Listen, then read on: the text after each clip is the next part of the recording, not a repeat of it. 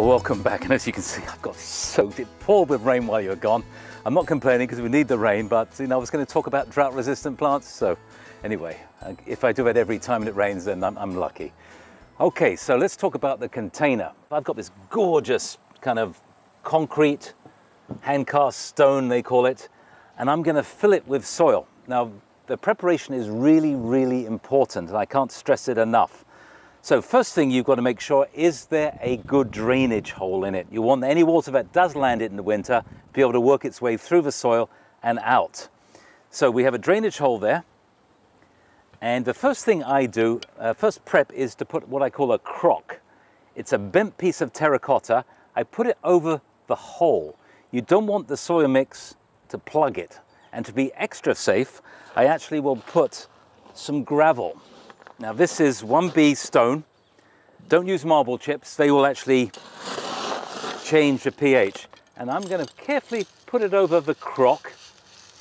That crock acts like a bridge, so the water can go through the soil. It's going to hit a layer of gravel at the bottom, and it's going to find that crock where there's a bridge, so that hasn't been plugged, so the water can get out of the hole.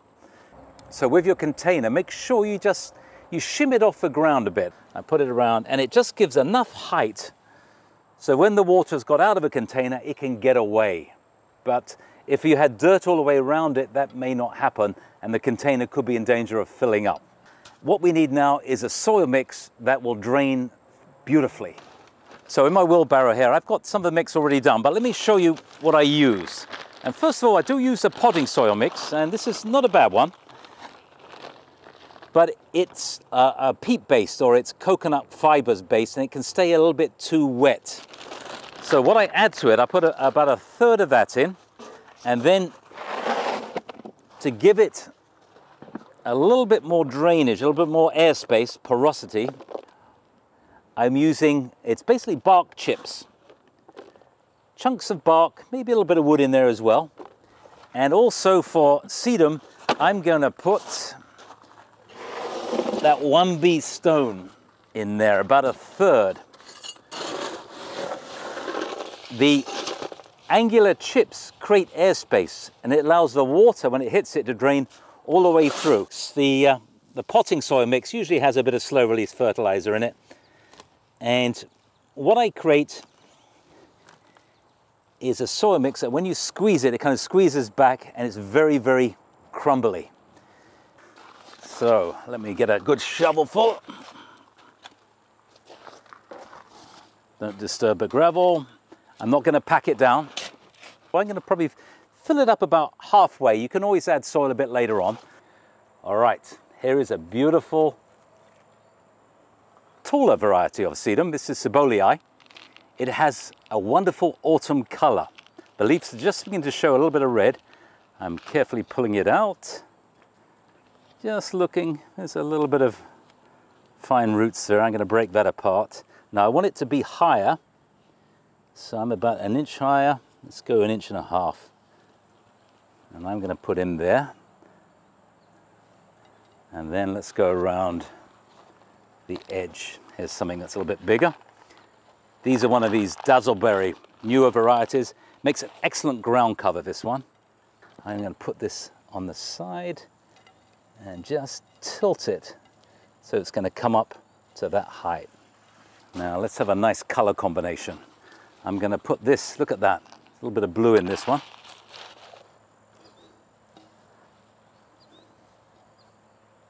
I'll put it right on the edge, that's good. That blue color looks fantastic next to these smoky purple ones. So I'm going to let this hang over the planter. What a great root ball there, so I'm going to make a little hole there. Again, keeping that flush with my tilt. The dome is coming up. How about a strong yellow color next door? We've got our good old friend, it's one of the Angelina series. Now this is in a big pot. I might have to dig out some of that soil. And I'm going to put that over on the side. There we go. So what do we got left? We've got some little blue spreading ones. I've only got little plants like this, so I'm going to put two of them together and pretend it's one. On this side, I'm going to put this great big ground. This is a wonderful spreading. I call this one Voodoo.